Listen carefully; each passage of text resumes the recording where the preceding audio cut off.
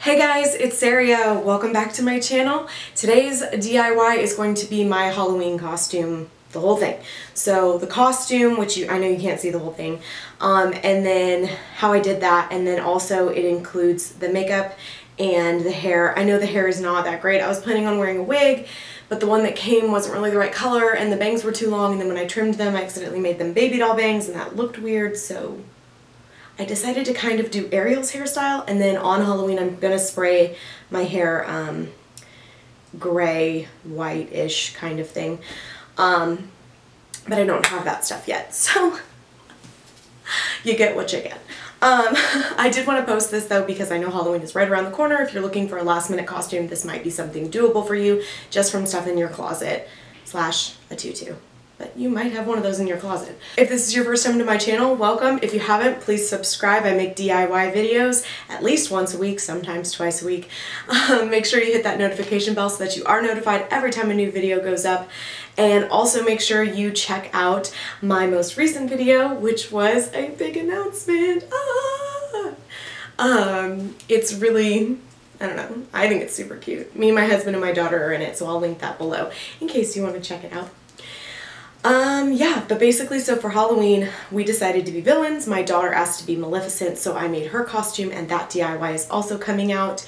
And then my husband is Gaston. I just bought his costume because it was cheaper to buy that on Amazon than to buy the pieces to make it.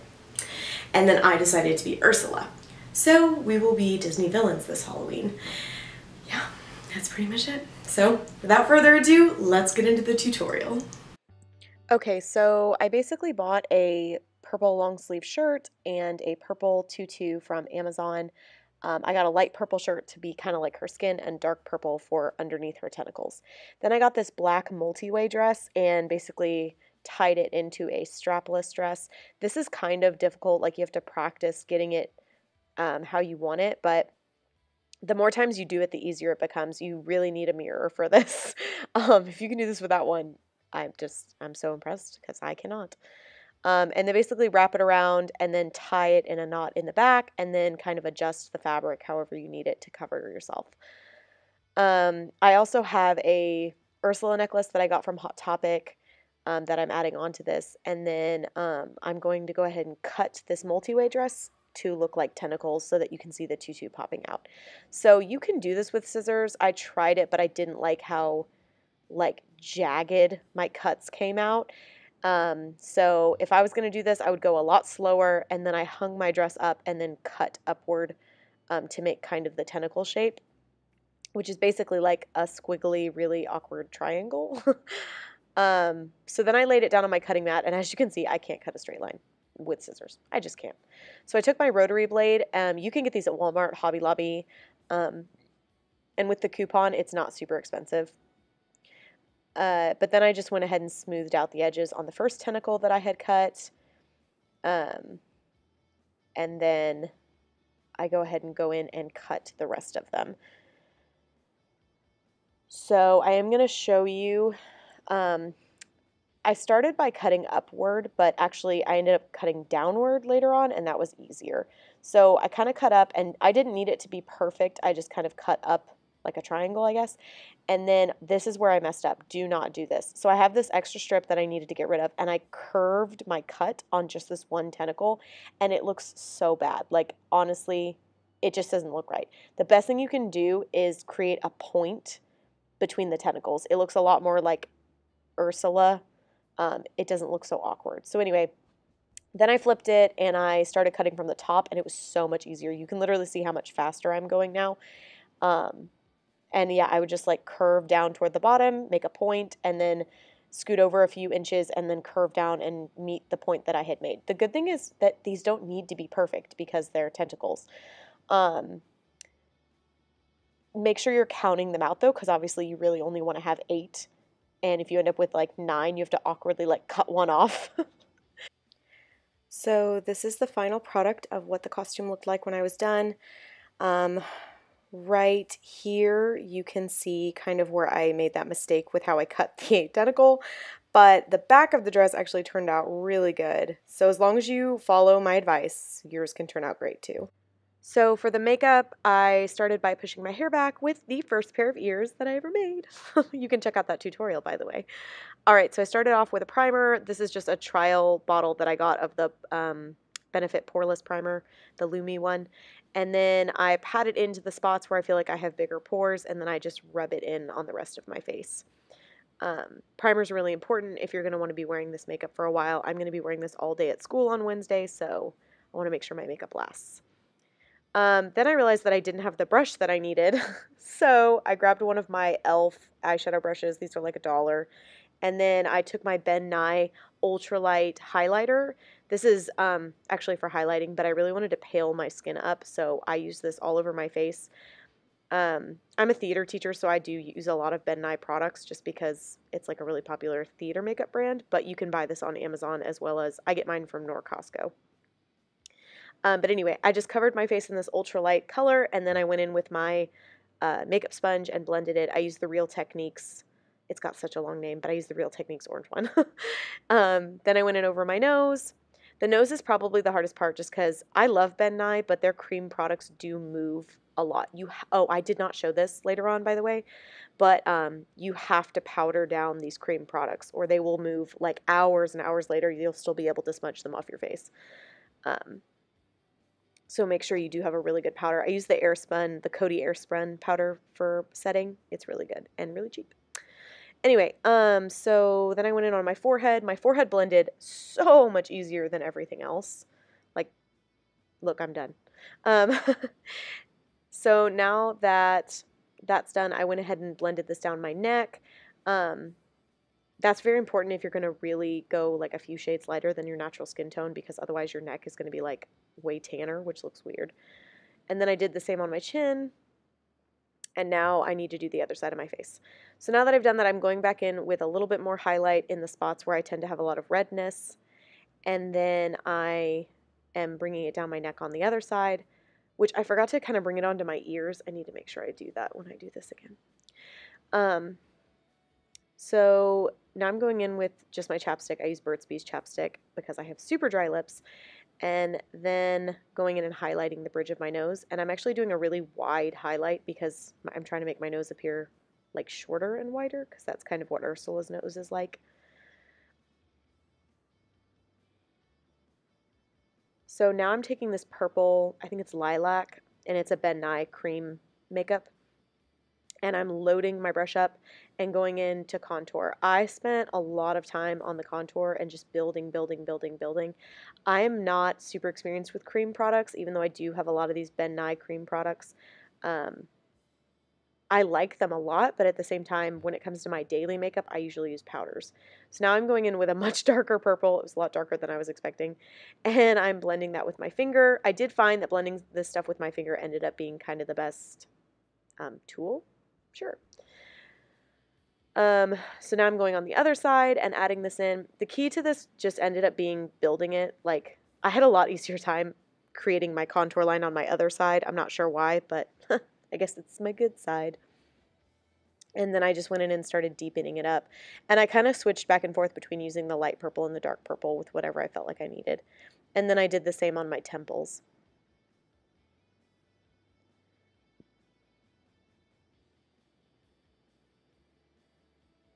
The good news is if you end up kind of putting it in a place you don't want, like I did right there, you can go in with your ultralight again and kind of cover it up.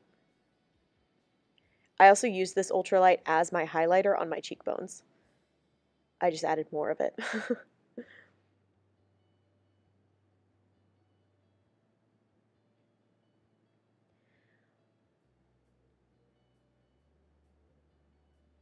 I'm sorry this is taking so long. I really did this a lot, and I actually end up adding even more at the end of the video because I wanted some extreme purple contour. All right, so now I'm going in with my concealer, and at this point I realized that I should have done this first because it's kind of orangier than this pale color that I put all over my skin. So when I go back again and do this, and also I just realized that I wish I'd done my eyeshadow first. This is why I'm not a makeup artist. Anyway, so I'm going to show you how to do the eyeshadow. I started with my eyeshadow primer. It's Milani, drugstore, of course. And then I'm starting with my Princess palette from ColourPop, and I'm using Chip on a big fluffy eyeshadow brush from Morphe. Mine don't have numbers because I got them in like a Christmas set, and for some reason they don't put the numbers on the brushes when they do that. But anyway, I'm just covering up my whole eye with that chip color to set my primer and set a nice base for the rest of the super colorful colors I'm about to put on. So now I'm taking my BH Cosmetics Weekend Festival palette, which is super colorful, and I'm starting off with this purpley color called Swag. I'm taking a fluffy blending brush, and I'm starting, oh, by the way, be really good at tapping the excess off if you have this palette, because it does kind of make a mess.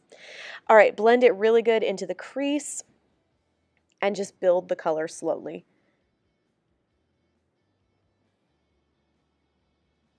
And I'm just using windshield wiper motions and occasionally making like little tiny circles on the outer end of my eye.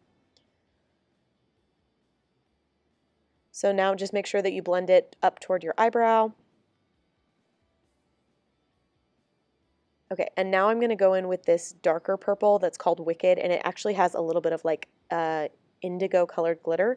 I decided to use the same brush because I don't have that many eyeshadow brushes, and blend this in kind of the same way I did with the first color, but not bringing it up as high toward my eyebrow.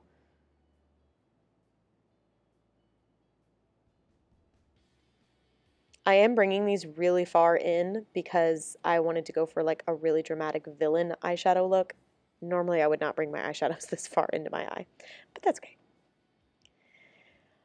All right, so now I'm taking a smaller blending brush and I start with this blue color that I can't remember the name of right now.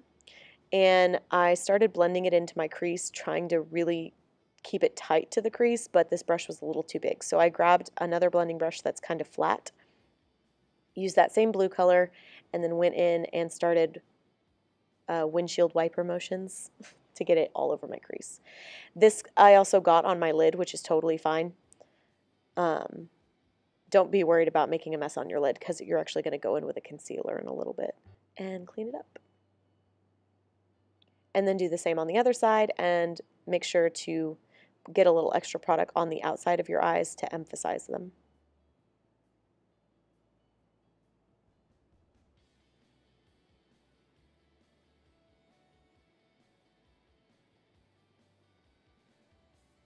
All right, so now I just went back in with my previous blending brush and grabbed some more of that Wicked purple color, and I'm just blending the edges of the blue into the purple.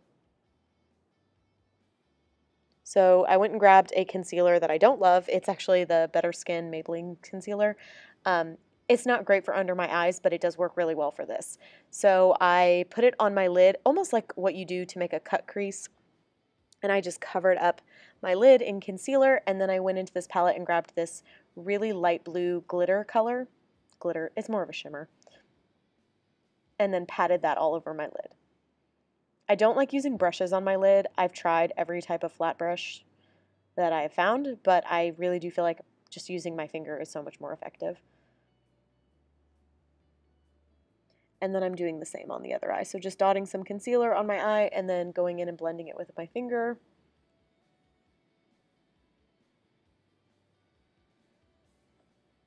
And then grabbing that light blue color and putting it all over. I wish that this blue was a little bit less green because it's kind of like a blue-green, like oceany color, which is nice, but I do wish it was a little bit more true blue. So I went in with that darker blue again and really started emphasizing the outer corner of my eye. And I grabbed that flat blending brush.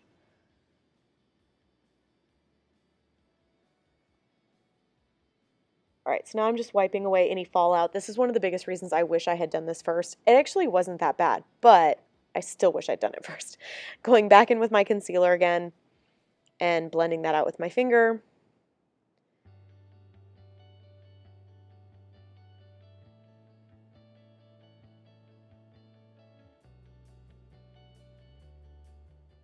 And now I'm going to go ahead and go in with my eyeliner. I just used the e.l.f. liquid liner in black and just lined my eye. I didn't do like a major wing or anything like that. I just went in and lined from the inner corner of my eye all the way to the outer corner of my eye.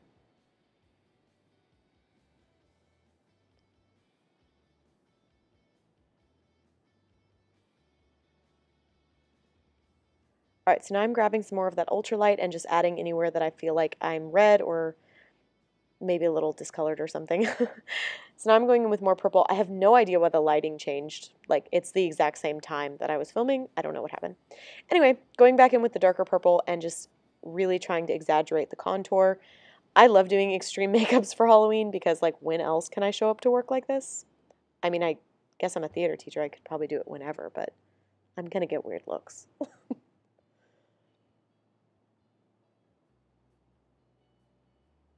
All right, so now I'm going to curl my lashes and add a coat of mascara. I use the L'Oreal Lash Paradise mascara.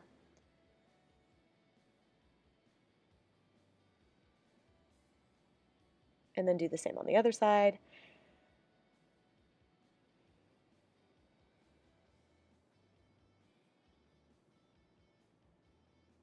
And then while that dries, I'm taking this red lip liner and lining my lips. I went a little bit outside the line of my lips, but barely, because I tend to look ridiculous when I do that. So I really tried to follow my natural line as much as I could, and then did the same on the bottom. I had to have a lip liner because my red lipstick, no matter what I use, is going to go outside the lips. And then I'm so excited. I got to use my ColourPop Snow White red lipstick, which was perfect. Cleaned it up a little bit, and then I'm going in with this Wet n Wild red lip gloss. It's kind of like a lip topper. And then just did a layer of that over the lipstick. So now I'm adding a little bit more purple to my contour because, I mean, I don't know. I guess I just became obsessed.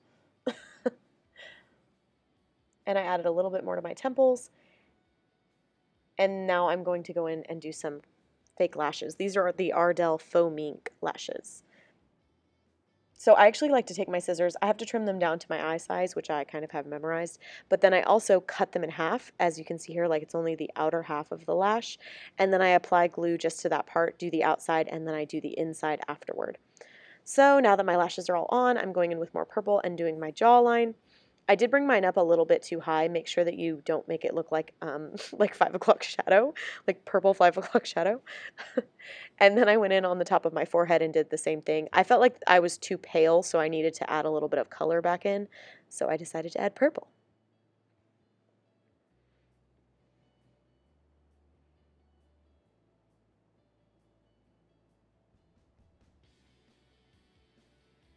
All right, so now I'm going to go in and do my lower lash line, and I just took this pencil brush, and I'm just going to go in kind of the same order. So I'm going to grab that light purple color and bring it all over the bottom of my eye.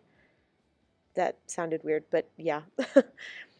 Obviously, I'm being careful not to get it like everywhere, but just bringing it in toward the inner corner and then making it kind of blend with the upper half of my eyeshadow. Then I'm grabbing that Wicked color, the darker purple, and I had to kind of pat this one on because it does have glitter in it, and I didn't want it to get all over my cream makeup that I haven't set yet. And now I'm going in with that blue color and just doing the very outer corner of my eye. And same thing, this one has a little bit of glitter in it too, so I made sure to kind of pat it.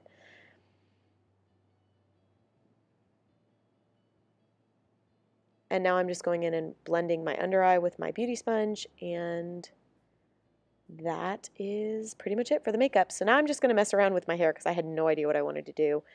So I start off by taking sections of my hair and teasing it up. I kind of thought I wanted to do like a big swoop and then do like a bun on the side, but I have really thin hair, and so my bun kind of didn't show up, and I just looked like that episode of Parks and Rec where Leslie Knope gets a haircut and she kind of looks like a guy. Does anybody know what I'm talking about? It's fine. That's what I feel like I looked like. But anyway, teasing my hair up and swooping it to one side.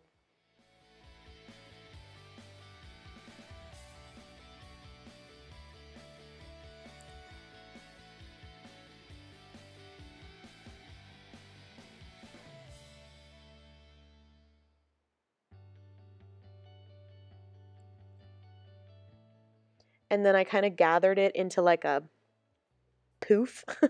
And then I took some of my bobby pins that I keep in a Tic Tac container and pinned it in place. And then I started pulling the hair to the side so that it was kind of all going the same direction. And then I pinned it in place, which these pins are going to get taken out after I hairspray it. And then I pulled my hair to one side and started like rolling it into a bun on the side of my head. I just didn't love how this ended up looking, but it also might look better on some of you, so I don't know. I left it in. And then I pinned my bun into place.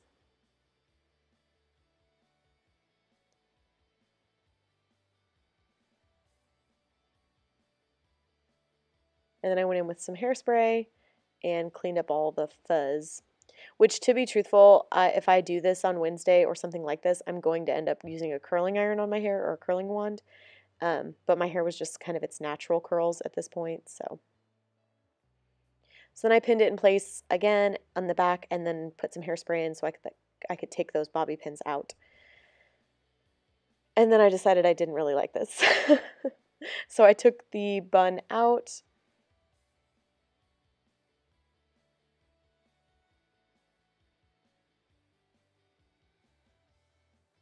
and kind of combed through my waves and just started playing with the top of my hair. I literally am just like, I don't even know. I'm just like teasing it up and trying things because I'm like, I don't really know what I want this to look like. So I pinned the back of my hair to kind of make it look all pushed to one side. And I did like this, but I just, without the gray hairspray, I was just like, I don't know if this reminds me of Ursula. I have no idea. So then I had this look going, and then I decided to like take this back section and tease that up too because it was bothering me how flat it was, which did help a little bit. And then I ended up taking kind of like my bang section and twisting it a little bit and like pinning it to the side, which kind of gave me that aerial swoop bang, you know, the famous aerial bang, which I was like, oh, that's kind of interesting, like doing kind of Ariel's hairstyle for an Ursula costume. I don't know. And then I unpinned the back of my hair and pulled my hair forward. And that was pretty much it. Thank you guys so much for watching. Please subscribe if you haven't already and check out some of my other videos. I'll see you next week. Bye.